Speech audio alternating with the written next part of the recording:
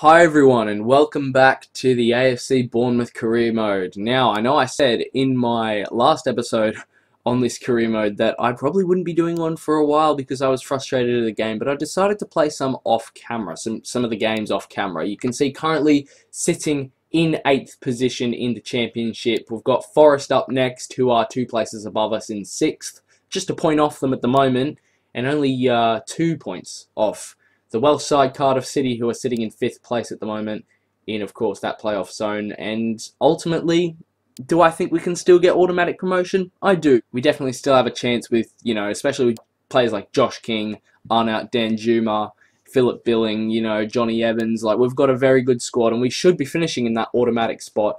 Maybe not winning the title, maybe not automatic promotion at all, but we will see. But I have played a bunch of games off camera, I think 6 in total if I'm not mistaken.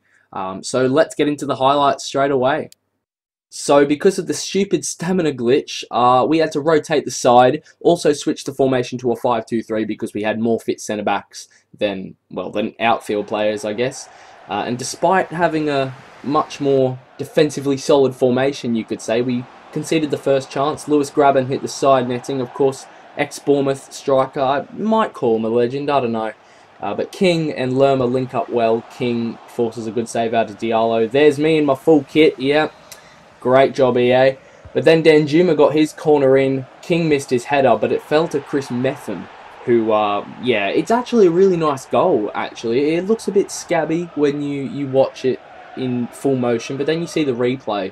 It fell to Metham, and he just took it around the defender and scored. It was really nice. And then Lerma played in Grosicki, who got the start in this game. He got the ball into King, and I'm not sure how that didn't go in. I don't actually know what even happened there. And then Nottingham Forest had their own chance. Lerma with a great challenge, and he got penalised for that. Thankfully, Lewis Grabban stepped up and did what I do every time I shoot, to be honest. And then, yeah, that was our slice of luck, pretty much. So we had to go down the other end and, make that slice of luck count for something. And look at this beautiful play. Billing, Danjuma and King linking up. And then absolute beauty is all I can use to describe that. King with the armband due to Cook's absence today. I was going to give it to Big Begovic, but, nah, Josh King, man. If he's going to play like that with the armband, I don't know why he doesn't deserve it, to be honest. That is an absolute cracker from the Norwegian man himself. Oh, what a banger. And I think it's worth saying that I played all these games at 3 AM this morning. So, yeah, I was actually pretty good to seeing as what time it was, sorry. We went into the break 2-0 up, so I think that's a pretty good representation. And then in the second half, Grosicki is played in down the wing, and, they thought he was going to cut back because he doesn't have much pace, but then he just runs down the wing. He's got Danjuma in the box. He wrong-foots the keeper with a nice little chip, or sort of air lob over the goalkeeper. It was a very nice finish, 3-0 against Forest, so then I decided to bring on Kilkenny, and you can just be the judge of this. His first 3 involvements just resulted in him losing the ball. It was pretty bad, but then he did a nice little passenger play to find Jefferson Lerma there, so fair play. Then we were kind of on the back foot. Taylor did really well here to get the shot on Begovic, and, we were in danger of losing the clean sheet, which is really what I was all up in arms about. And then Josh King should have finished this. That's poor. That could have been 4-0. That would have been amazing, and it would have probably sealed the clean sheet. Then they go down the other end from that shocking miss from Joshua King and bag with Cafu, which is quite annoying, to lose the clean sheet, all that. But in the end, we got a very nice 3-1 win against Forest, who are supposed to be one of our, rivals for getting promotion this season. So I'm very happy that we won that game. Very, very happy. And then we had Swansea City, and the automatic kit selection, man. I can't. What is that? What is that? Why would it not pick our home kit? I can't. I don't know what that is. Just I don't know, man. So I made myself a promise in the end. After we score our first goal, I'm just going to sim the rest of the game because I'm confident that we would win. And I thought this was going to be the moment, but King did that, and yeah, so much for a finesse shot, eh? Anyway, we did manage to get the first goal 13 minutes in. Lerma into King. Lovely cut. Lovely finish. And, you know, I was like, oh yeah, we're 1-0 up. Oh, that's right, I need to sim the rest of the game. So I jump into the sim, and not much happened. And, you know, they missed a chance there. I think it was Dahanda, or however you pronounce that name, that missed that chance.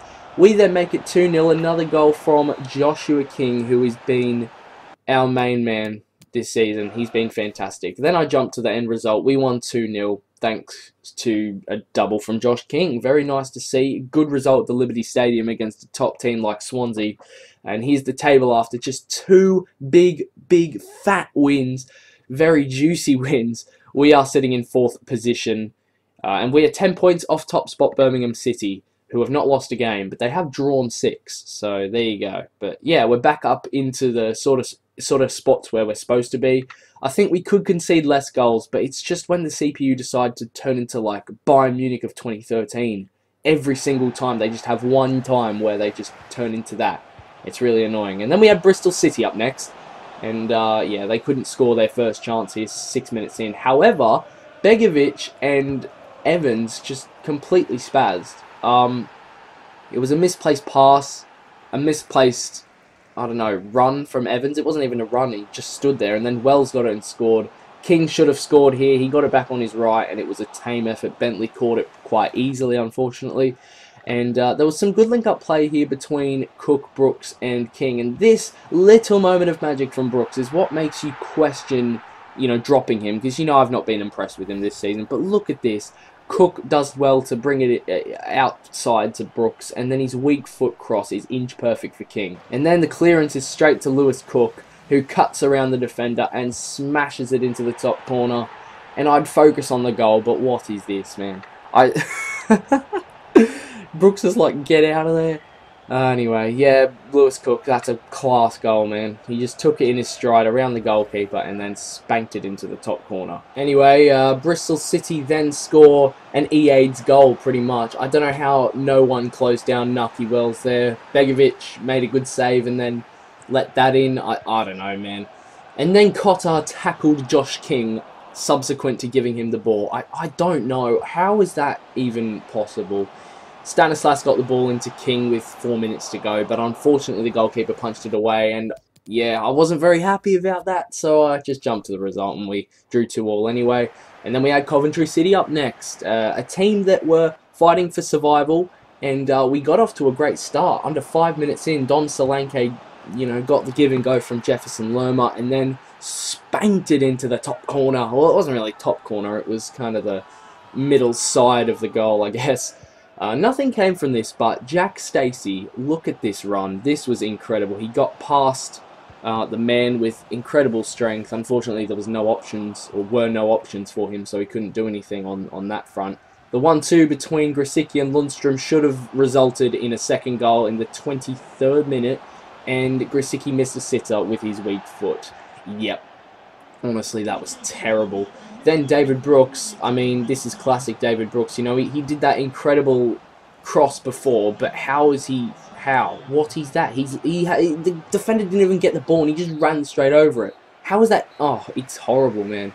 And then the second half was as uneventful as a nun's bedroom. So we brought on Surridge, Riquelme, and Aforba, 3 youngsters, and they got off to a great start here. Riquelme and Aforba linking up there. They play a 1-2. Riquelme then with a beautiful back heel side pass into Surridge. And then I should have gone alone with Surridge, but I looked for Riquelme, and then Aforba couldn't get the follow-up. But then there was some more good link-up play between Surridge and Riquelme.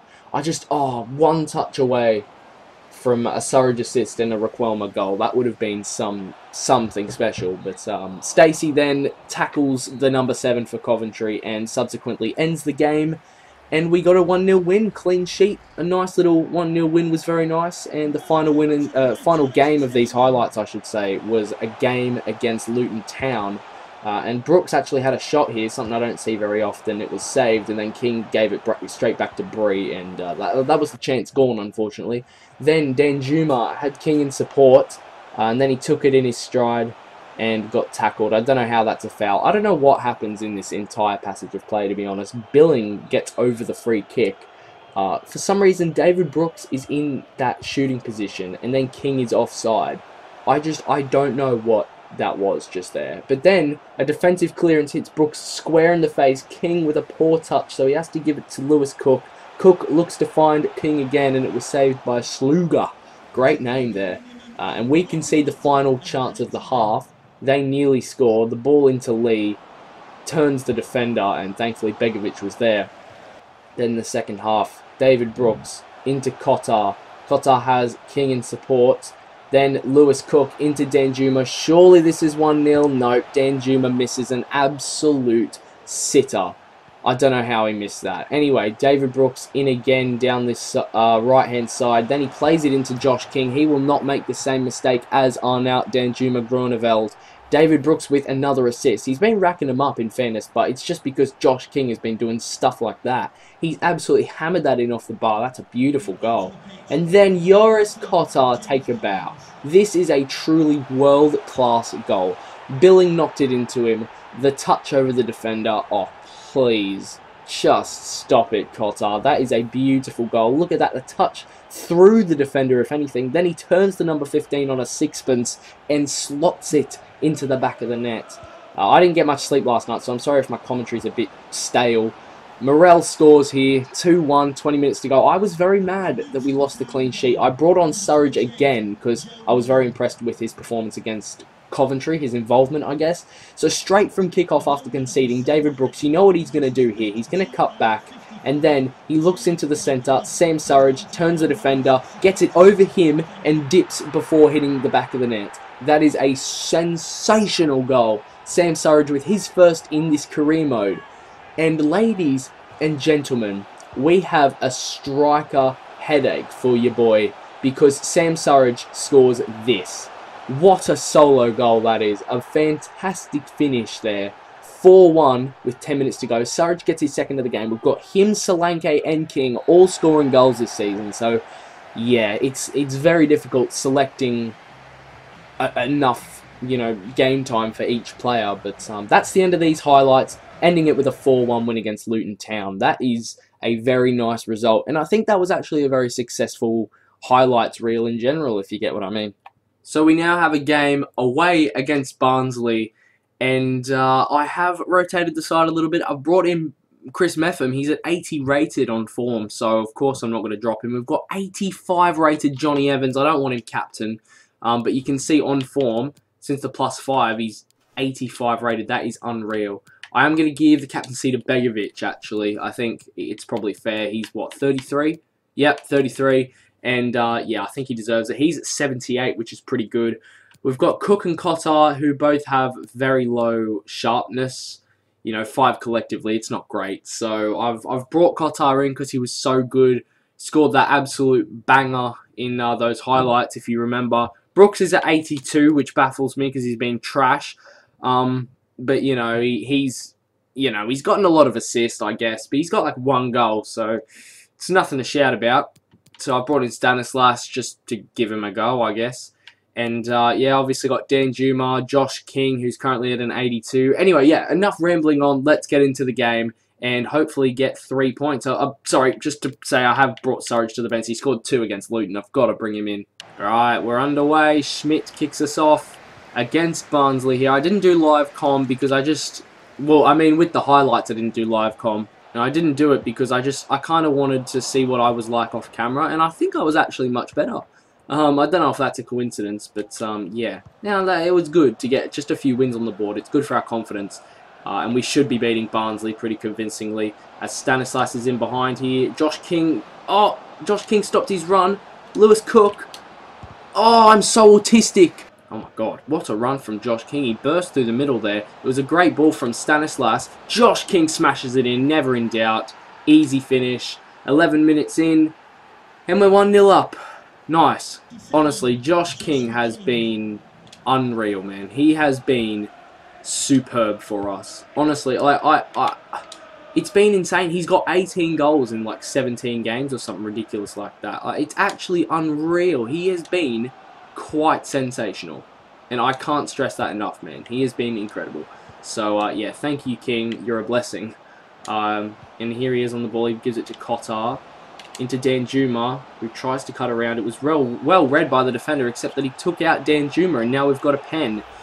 With one problem, I'm trash at pens, so this could go wrong. I trust Stanislas on the penalty, and now that I've said that, he will miss. Never mind, he puts it the right way. Green time, the goalkeeper was sent the wrong way, and 17.5 minutes in, we are 2-0 up. This is a great start to the game. Junior Stanislas scores. I want to whitewash, boys. Remember when we got promoted from the Championship in 2015? Yeah, last time we beat Birmingham 8-0. So I actually want a similar result to that today against Barnsley. I would not mind it. Second half underway now. I want a quick start, boys. But hang on, we could be in. Billings missed from there. Are you serious? Danjuma's cross. Lewis Cook finishes it. That's how you finish Philip Billing. Yeah, take notes. Anyway, I think now's a good time. Even though Josh King has had a good game, I think the second half he's been very lazy. So I'm going to bring Surridge on for him up top. Just over an hour in. 3-0 up, you know, it's very, very good. But I feel like a couple of things we could be doing better. I think our front three have been all-round disappointing today, I'd say. Surridge gets on the end of that. That's brilliant. He's got Danjuma in support. Got to find him. Danjuma just knocks it past the goalkeeper. That's terrible reactions from the Barnsley man in between the sticks. And with 20 minutes on the clock, we are 4-0 up. And Surridge comes on and makes an impact. I think this guy might be eclipsing Solanke just because he has a little more mobility than Solanke does. Just a little more mobility. What are you doing? Away she goes. No, Billing, why can you not pass a ball like a regular human being? Well done, Meffam. Please win it back. Thank you. There we go. Now we've got the ball. Danjuma should have made that run like 20 years ago, mate. Cook on the ball. No real good options. Surridge trying to hold it up. Cook should have made a better run. He did make a run anyway. Lewis Cook, holy cow, he's got 2. Yeah, he has got 2. I forgot about that earlier goal he scored, and now we're 5-0 up. There we go, boys. Now we're finding the back of the net.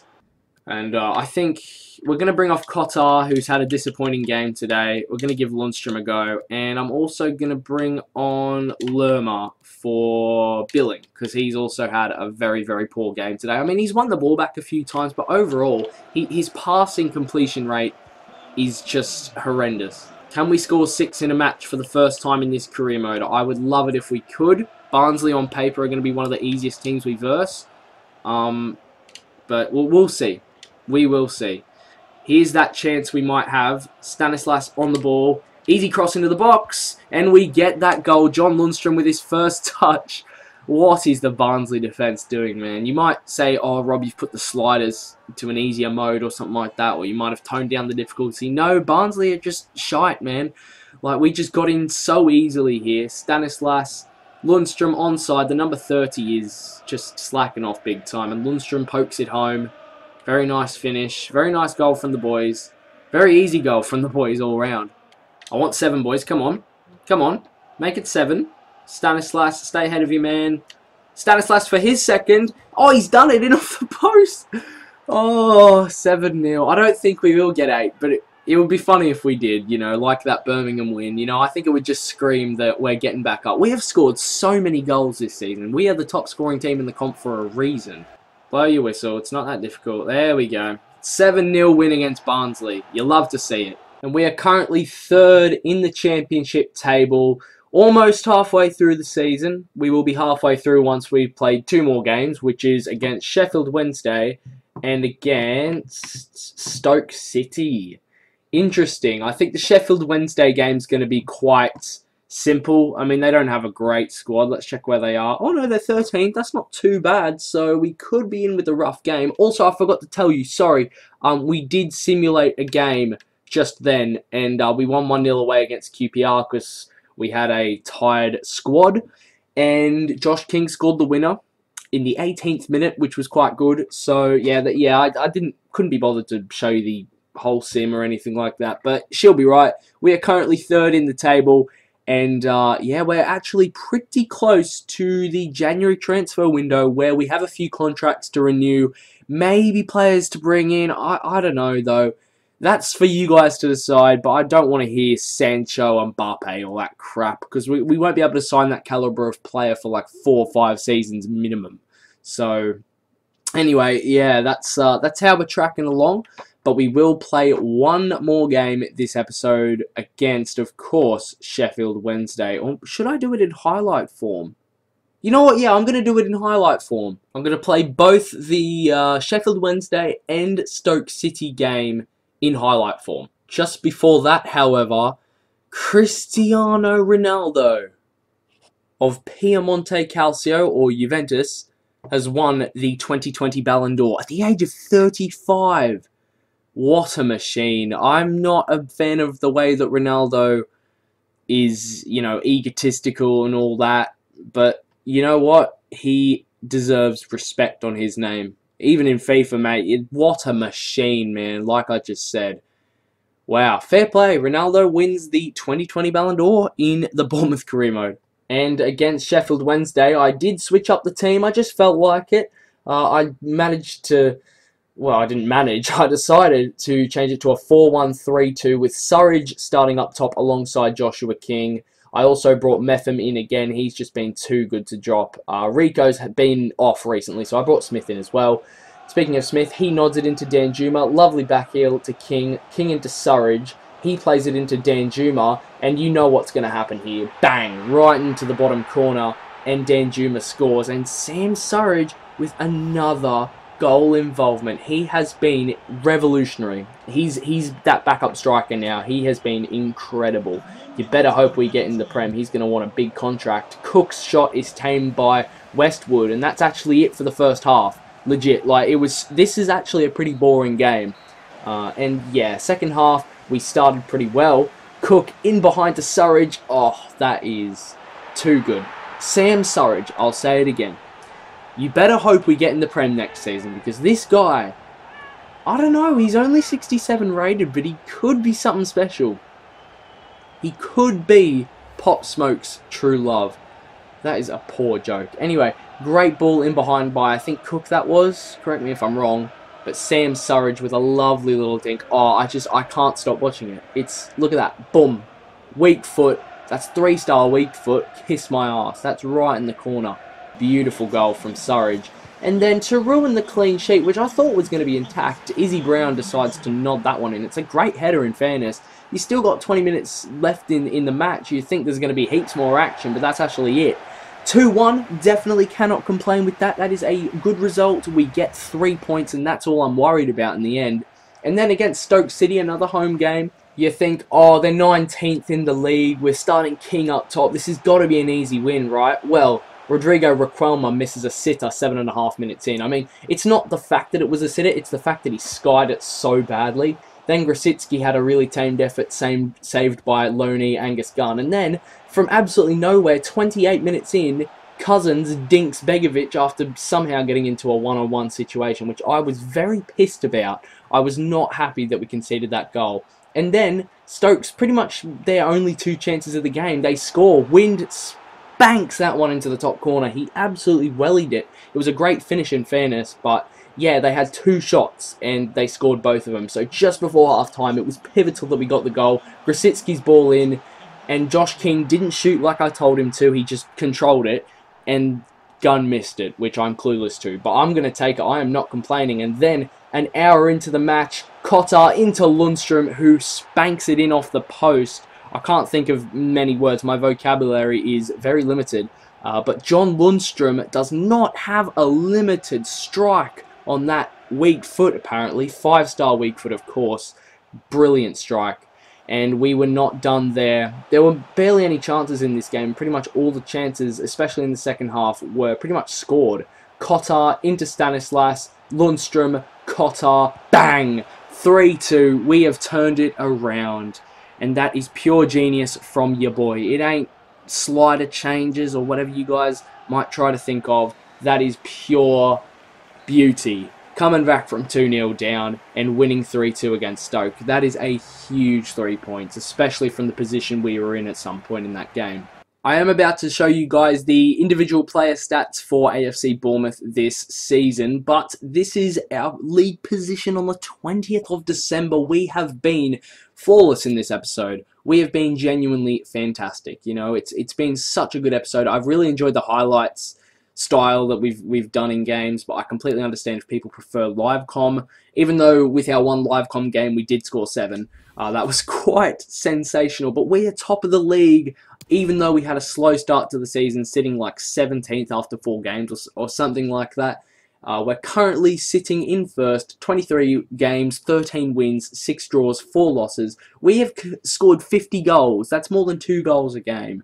We have conceded 25. You know, it's 4 more than second place Watford. They're probably a little more strong at the back than us. We're top of the league and we've conceded the most in the top 5. So yeah, second top in the top 7 in terms of goals against. But hey, if we're outscoring teams and if we're just staying top of the league with a game in hand on Watford and Brentford, I cannot complain.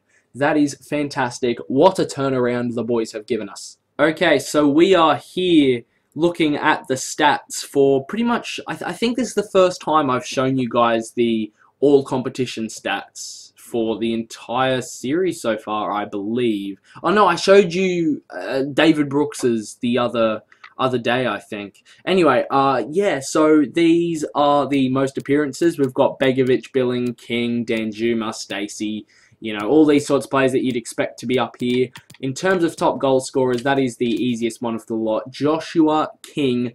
In the Championship, he's played 20, scored 20, and assisted 1. He has been insane.